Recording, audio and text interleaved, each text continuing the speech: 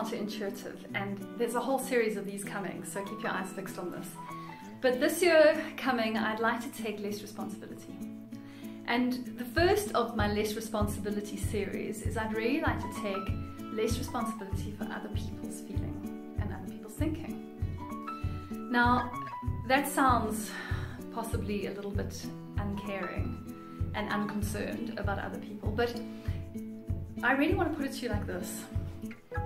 If I am living in the feeling of my thinking, then I'm living in the feeling of my thinking. I'm not living in the feeling of my experience with you, but indeed the thinking that's been created in my mind by me of the experience with you.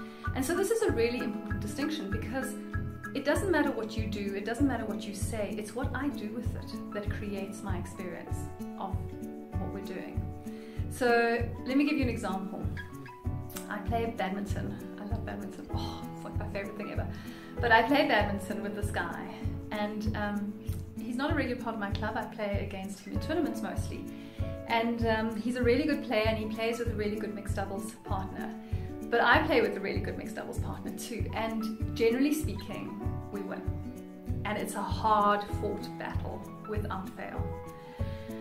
And it's really exciting to beat these two because they are probably our top competition. But this guy, when he gets annoyed with me, he starts calling me names.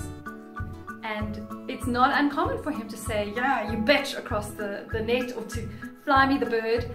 And the thing about it is that there was a time when my doubles partner said to me, "Geez, is this guy, it's like, is he a little bit rude?"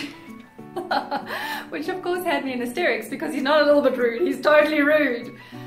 But the other part of that is that he only ever does that when I've really got him on the run. And so his doing that is not just saying that I'm a bitch and flying me the bird, but what he's saying is that, "Respect, babe, because you got me on the run." And he's just doing it in his own inimitable way. And so I'm quite comfortable with that. And in fact, when I get him to the point where it's like I'm driving him to that point till he's going to call me a bitch, or till he's going to fly me the bird, because I know that I've got him on the run in that moment. And so it becomes very light, and it becomes quite joyful, and it becomes quite fun when I get him to the point where he's going to call me a name. And so it's about my thinking, right? I could take serious offense, and it's not okay to call people names on badminton court and blah, blah, blah, blah. Or I can just have a lot of fun with it, knowing that this is when he does it. And my thinking is what creates that feeling for me. So, your resolution? Not so much responsibility for other people's feeling and thinking, because I know it's their own thinking that creates the feeling, and therefore their responsibility, not mine.